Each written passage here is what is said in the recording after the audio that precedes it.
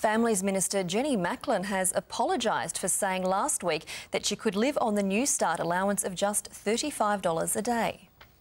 Could you live on the dole? I could. My remarks were insensitive and I'm certainly very sorry for that.